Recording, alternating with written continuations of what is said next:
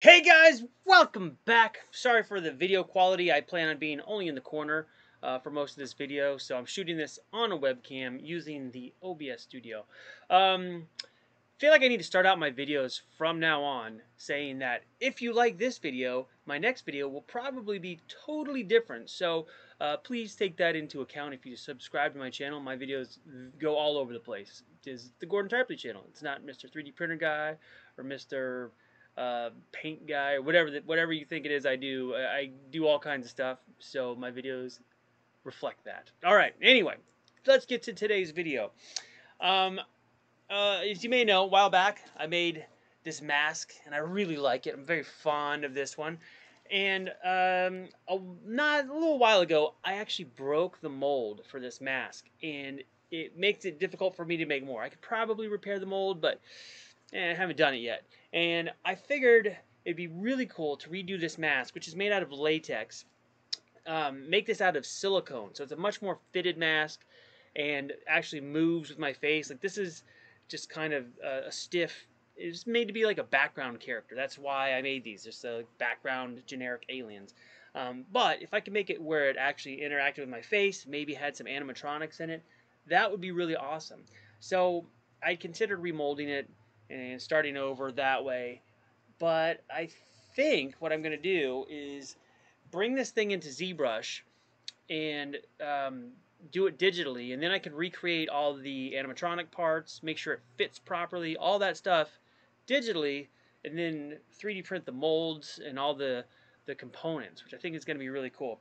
Now, before the mold broke, I had made another copy, which is not fully painted, and it's filled with foam. So it's actually the most true to the shape of when it actually sculpted the alien itself. This is the closest to the shape, whereas this mask, it's flexible. It kind of moves a little bit when, if I was trying to mold it, it would be, I don't know if I'd get the most original form. So this one is the closest to the original sculpt.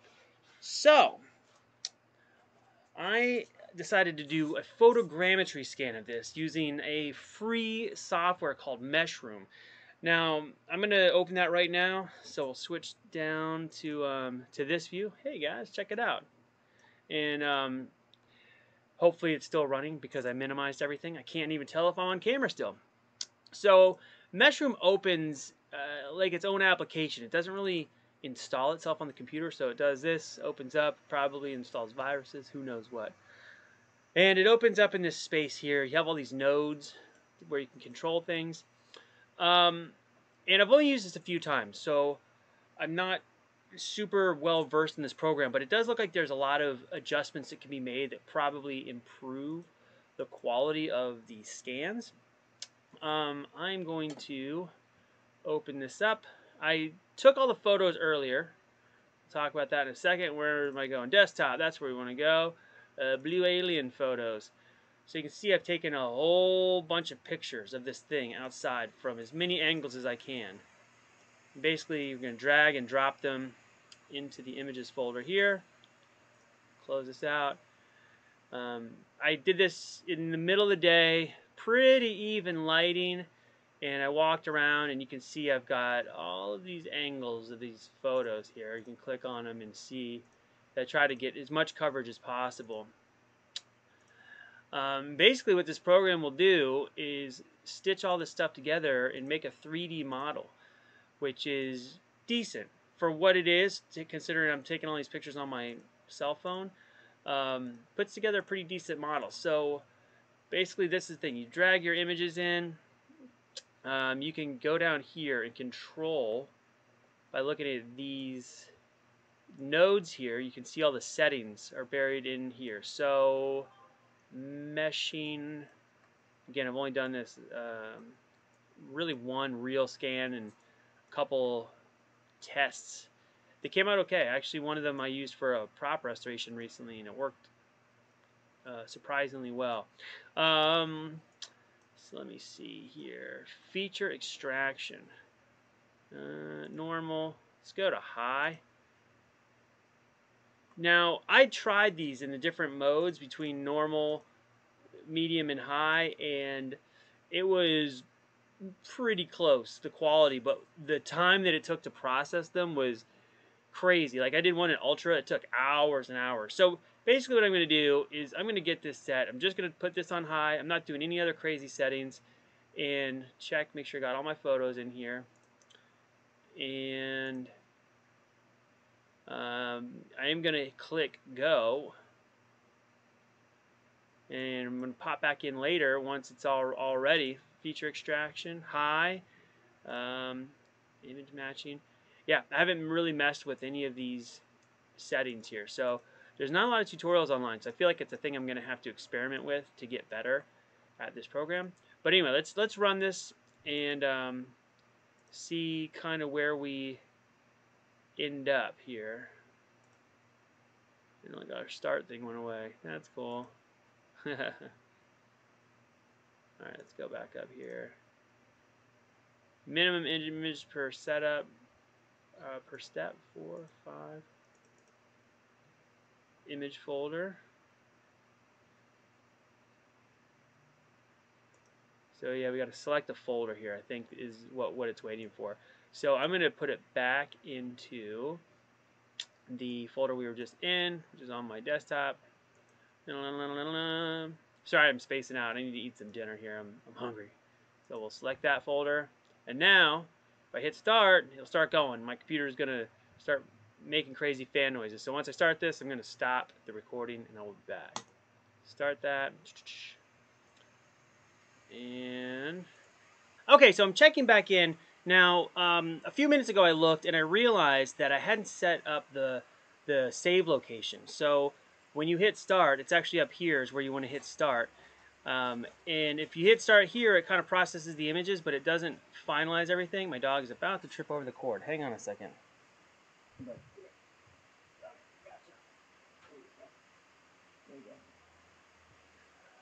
I'm back. Sorry about that. So when you start, you actually have to start up here. Again, I haven't used this program a ton of times, so I'm getting better at it. When you hit start here, it asks you to set the save location. So I set the same folder where I initially planned on saving this step. And you can see the progress bar now goes all the way across here. And it's going now. So it's in progress. This is where it's at. What is that? Maybe like 33% done. So I just wanted to show that while it's going since I kind of goofed up there. And we'll check back in a bit, see where it's at. Okay, I'm back and it has stopped. It looks like it's finished, but this little bar has not quite completed, so maybe it hit some kind of error.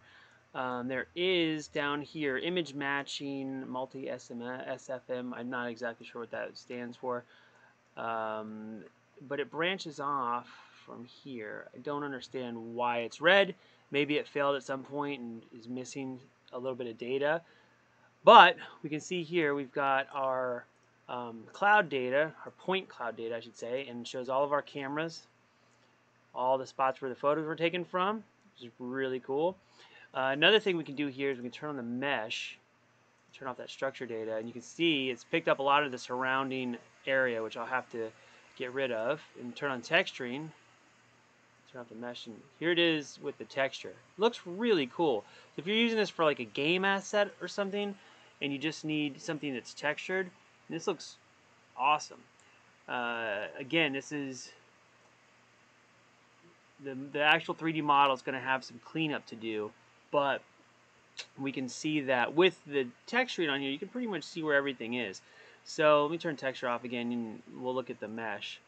So you can see the mesh is pretty gross. It's bumpy, and it's got a lot of stuff to clean up. Not clean at all.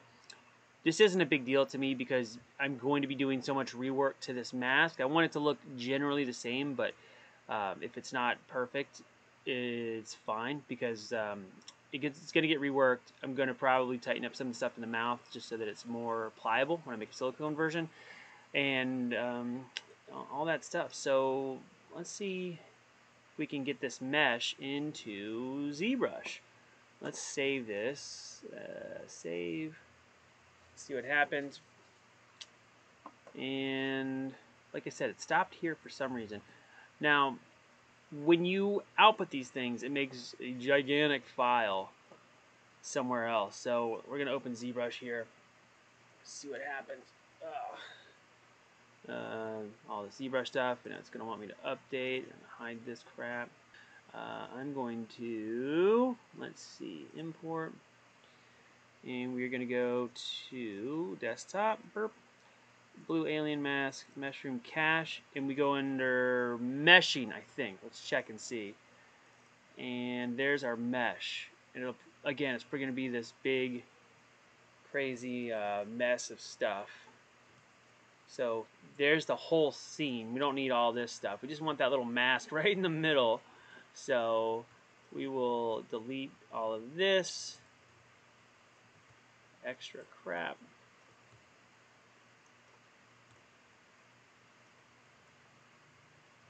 Don't need that little stool. And the scale factor doesn't matter a ton because it is going to get rescaled slightly. The life cast that I did this on is not on myself, and it's actually the same life cast I used when I made my RoboCop helmet a while back. So it's for Sam Macaroni. You could probably find his YouTube channel if you wanted to. And so there it is, real rough, but again, we got our major forms are all in place. So what we're going to do is go to geometry, modify topology, delete hidden. Now I could bring the textures into ZBrush and apply it to this, but it doesn't matter to me. I have a reference because I've got the actual thing here. I can just reference that to get everything back to close. So I will probably do that in a little bit. I have another ZBrush project to do shortly. So now I've deleted all of the excess data here. Let me center this. So in ZBrush you have your transform. If you hit this button, it'll center that to the non-masked area. So that's there. Let's back this out a little bit. What we're going to do is I'm just going to try to rotate this to a position where, see our little dummy up here in the corner so we can tell it's the front. I'm going to rotate this so that he faces forward. You got it from above. Turn it around about there-ish. Maybe a little more. And to the front. Now I'll use this line at the bottom here to try to level it up. Same with the sides.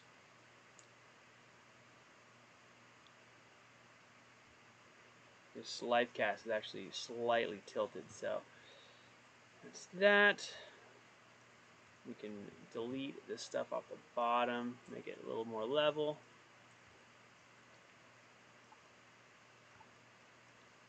There we go. Now I'm going to reset this form here so that it's not crooked. So what I do is I unlock this, and you hit this little reset button here, and then it straightens it out. So now it's oriented properly in ZBrush. This is really handy for a lot of things. You can tell it's not quite centered. It's just because this thing is, the whole statue is a little asymmetrical. You can see there's some height difference in the shoulders and so forth.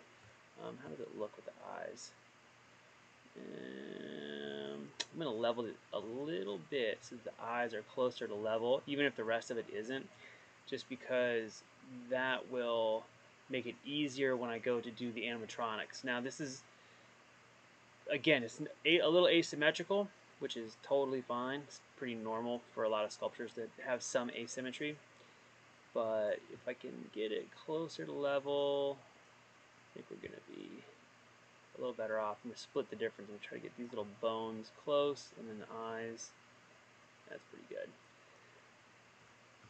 Go back here, do the same thing again, kind of make that line level. Visually, it'll look a little better. Don't want to chop the mask. Cool, and then we're going to unlock this, reset the point here, and if you hold down the Alt key, you can actually drag this around. So I'm going to center it to what the center of the face really is. So even though the shoulders are a little asymmetrical, this is kind of centered up.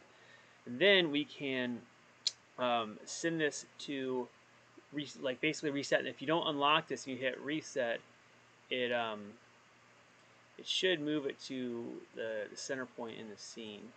Or no, I'm sorry, is it home? There it is. That's the one. Home, I'm sorry. So now it should be centered on this. So if I turn on perspective. So now we've got the alien mask basically in Zbrush, and I can start doing the cleanup on it, which should be pretty fun. Let's see here. So what I'm going to do is save the tool. I usually don't save the whole project file unless it's really involved. I usually just save the tool, which is up here, save as. If you go up here to document, save, it saves like the whole project. It doesn't usually matter. So I go save as. Again, we're going to go back to our blue alien. Where is it? Right there, selected already. I suck at this, you can tell. Blue alien. Zbrush, and we'll just put V1 dash import. That way it's the raw import data, there's nothing else, and once I start changing it, if I ever need to go back, I can refer back to this and it'll be good. So that is saved. So now I've got my little alien head. Okay, so we're back. It is the next day. I have a different hat on. I need a haircut, which is why. Same shirt, because I'm gross. Let's see, we are going to reload that tool that we're working on here, which is under blue alien. So we've got the import version of this item here on the screen. Once you pull an item on the screen, you hit the letter T, and it opens up this edit mode here. You can just click edit, but T is the shortcut.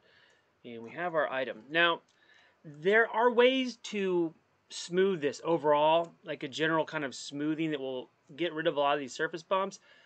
I don't like to use it very often for scan kind of data just because it does get rid of the surface bumps, but it also can affect some of the details that you might want to work on. So I'd rather have the bumps there, work around them for a little bit, and then do the smoothing by hand. And yeah, it takes a little bit longer, but I feel that the overall effect is better.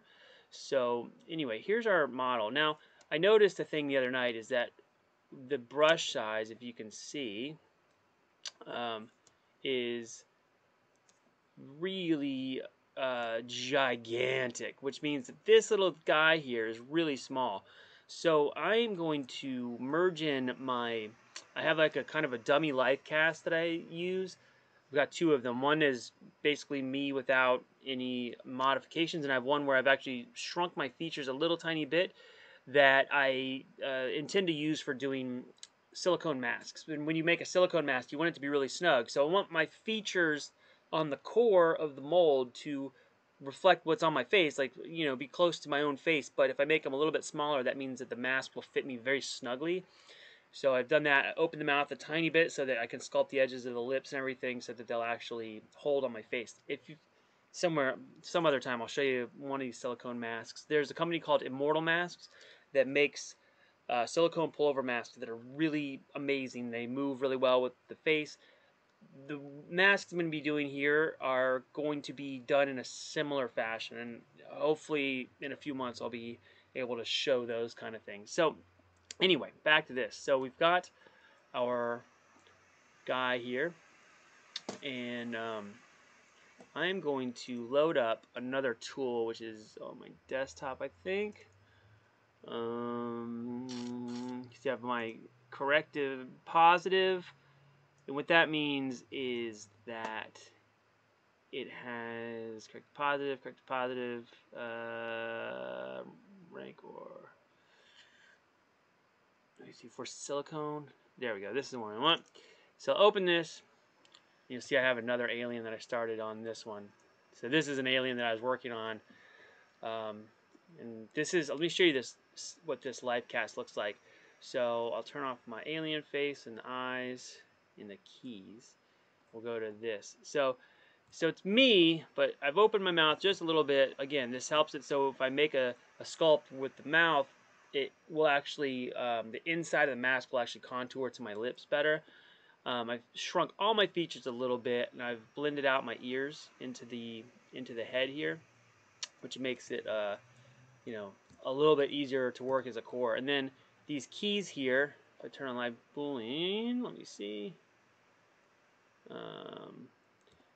Those key into the surface of the things, into the surface of the life cast, and that way when I make the outer mold, the shell, those will key together and have a point so everything lines up properly, because this whole thing of me is going to actually be on the inside of the mold for another video. I'll get into that later.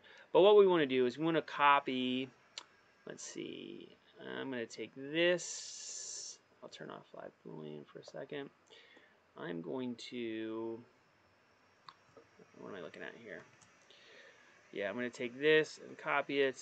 I could probably merge them together and do this, but I'm not going to. I'm going to paste this into this document, and then I'm going to go back over to this one, recovered tool. You can tell it crashed at some point a long time ago. Copy this, the keys, because I want to keep the keys as well. Go back to my blue alien and paste in the keys. So now I've got my life cast here, and this is scaled appropriately. So if I was to 3D print this, it would come out the same size as me, which is what we want. Got my keys here, they're not important at the moment. And then we've got the blue alien. Where is he? I centered him, I believe, so he is way down here. Now, this life cast came from in a full digital scan of me, so it is centered, but I chopped away the bottom half, so now my life cast is kind of actually high up in the document. That's why it's way up here, and we're going to find that our alien head is way down here, and he's super little. That's why you can't even, if I zoom in on it, there he is, but he's tiny. So we're going to blow him up by scaling here in the middle. If you click the little yellow box, it scales it evenly in all directions. And I'm going to turn off perspective and just kind of line this up with myself. Put on transparency. It goes this way. I can kind of see where it's going to go. Now, on this mask, the nose holes are where my eyes are in the mask. That's where I see out. So pull this in, rotate a little bit. And again, this was done on a different person's life cast. They're a different shape than I am. So I'm going to work around that a little bit. Now, you can see that my mouth and the mouth on this don't quite line up, which is alright. I'm debating whether I'm going to make this actually, the silicone work directly with my face, or if I want to make some kind of underskull structure that moves when I move and like kind of wears like a face mask and then connects to the inside of this. It's complicated, but we'll get into that when it's time. So anyway, look at the front. Try to get this thing kind of centered on my life cast, which is pretty close right now. The nose holes are a little bit high. Rotate it down a tad. So this puts us in a pretty good situation. It's close enough, and then I can make all my adjustments as I need to make this thing fit me better. It'll actually be nicer because the neck won't have to be as thick. When I sculpted this one, I made the neck big so I could pop my head through without putting a seam up the back. I didn't want to have to cut it, so it's got a kind of a bigger neck, but I wouldn't mind having a small neck on this one, smaller or longer maybe. So that'll be nice. But anyway, you can see what we did. Now it's scaled appropriately, close. And now we can start the cleanup on this mask.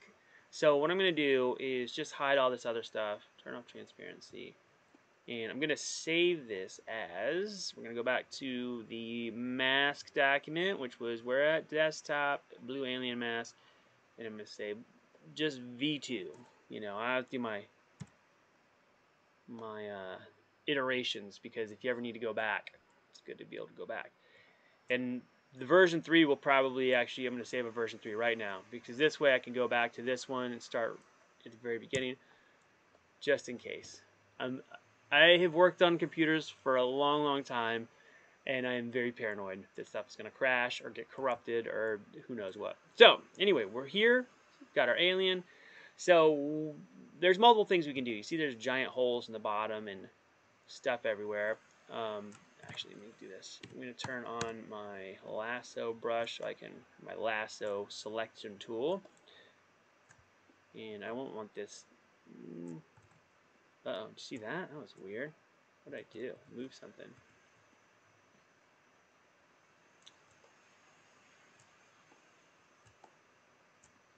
See, it's freaking out. So when I moved it, at some point there was a little piece of geometry down at the bottom there. So we're going to select all of this.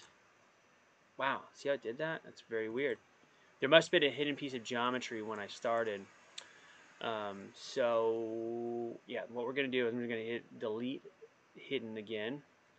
Modify typology, delete hidden, and we're going to see if it does that. Okay, so that's fixed. So I want to get rid of this little chunk here that's floating. We don't need that. And one thing we can do to see this a little bit better is we can go to display properties and hit double, and that means you'll be able to see the inside of the geometry as well as the outside of the geometry. So now we can see, what it looks like on the other side. This is an on by default, so it is helpful to use from time to time. So now we've got this little piece that we don't want. So I'm going to invert the selection. Now that piece is hidden. We're going to go back to our geometry and then modify topology, which is already open, delete hidden, and now that little piece is gone.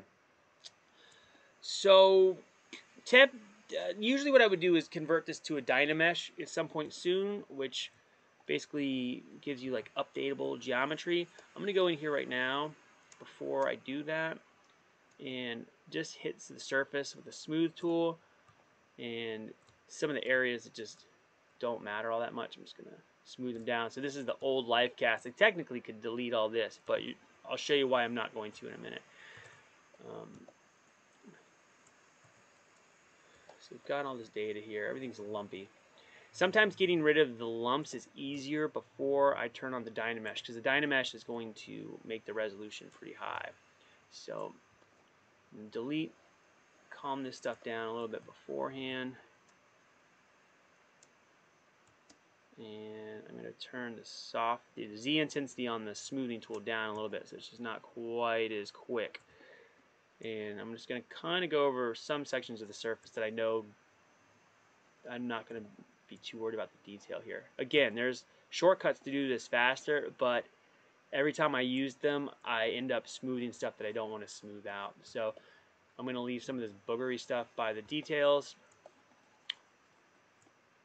and just sort of rip through real quick and get rid of the little bumps.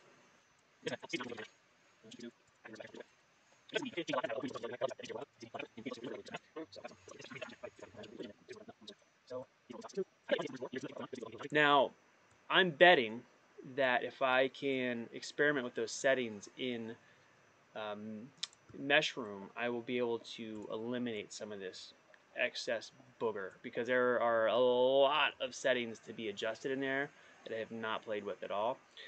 So if you know Meshroom and you have suggestions for me, please put them in the comments below, because I would love to know what they are. Anything to save some of this process would be great. So that gives us a decent start, and a lot of times I'll zoom back like this and just look at it from a distance and just make sure that the forms overall look okay. I'm not so concerned with that surface. It's just, do the forms look all right? So this is 660,000 plus polygons right now. I'm going to save this before I do anything else, just because. And then what I'm going to do is I'm going to go down to Dynamesh. Now this is pretty big, so I'm not going to need to Dynamesh this really high. I'm going to turn off blur. I'm just going to try it at 128 and see what happens, because it might be fine at low res. We'll see if it drops this. See it, the lowest res Dynamesh is at almost 4 million polygons, so we're in good shape. I don't have to turn that much. Dynamesh works on like a kind of a grid pattern, and the bigger the object is, the more resolution you're going to have, even at a low resolution in Dynamesh, if that makes sense. So if let's say if you have your Dynamesh set up, the grid is always the same. So if your object is huge, then you're going to get a lot of polys, even if the resolution is set low in Dynamesh. Hopefully that makes sense. I don't know. I feel like I just repeated myself. I do it all the time. I'm sorry, guys. But one thing Dynamesh does is it closes the bottom. It'll close any holes in the mesh, which is kind of nice. Now, I don't need the shoulders, so I'm going to delete these things. And I'm going to do this in a few extra steps. You could probably skip some of the steps I'm doing here, but I do this because sometimes if you have too many holes open, it'll make the calculations take a long time. But if you just open one at a time and re-dynamesh, delete hidden here, and you re-dynamesh, it'll work faster than if I punch a bunch of holes and then re-dynamesh and has to try to figure out all the places it's patching. So it's a little bit of a general shape there. But anyway, this gets me started.